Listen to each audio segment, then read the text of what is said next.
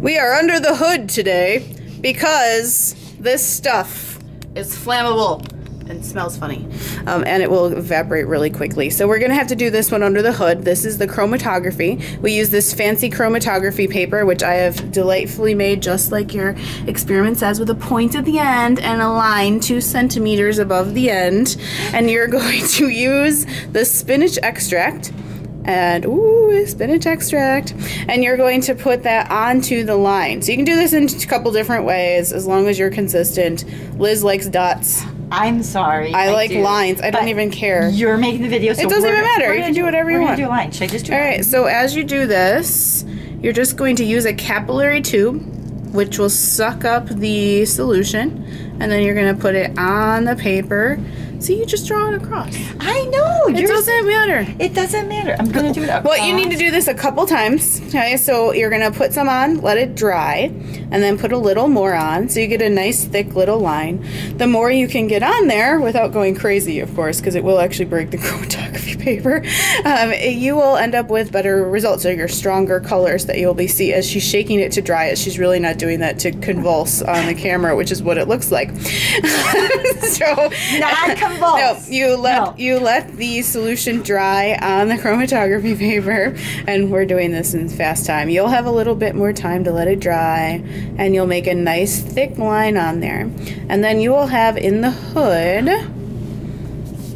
these little test tubes, which will have lids on them for good reason. Make sure the lids stay on them. Okay, and we have a little bit of fluid at the bottom. This is a petroleum ether, which is going to get sucked up through the chromatography paper. So when you put it in there, boop, it is going to be touching the fluid at the bottom. And you can even see the fluid is moving up along the chromatography paper, just like a paper towel would be sucking up stuff on your kitchen counter. And as it moves, it's going to pull the spinach fluid with it. And this is going to allow for some separation of the color pigments that we see used in the plants, or what we find in the plants that are not being used for photosynthesis, right? Very good, yes. So reflecting that color. So again, watching it move, you can kind of see it. If you want to stand here for 15 minutes and watch it, you can. I'm not going to film that, however.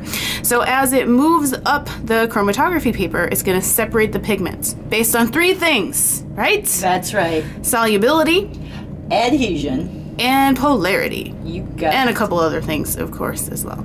So I'm going to fast forward through time, just like they do on all those cooking shows. Woo!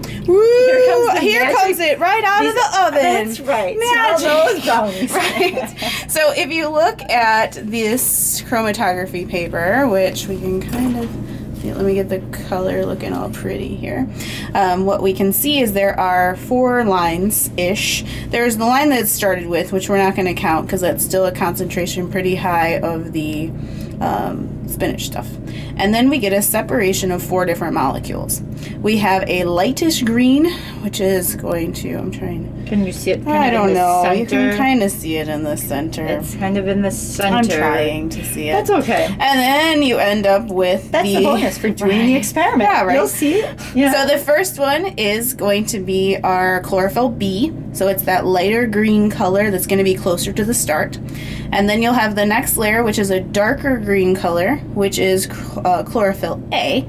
And then sitting on top of that, touching it, will be a lightish yellowy color that is going to be xanthophyll. It's spelled with an X. I love that word. Why is it spelled with an X? It's like xiphoid process in the bones. And then if you look at this line way up here, that is going to be a yellowishy orange color. This is going to be caused because of carotene. This is something we find in things like carrots.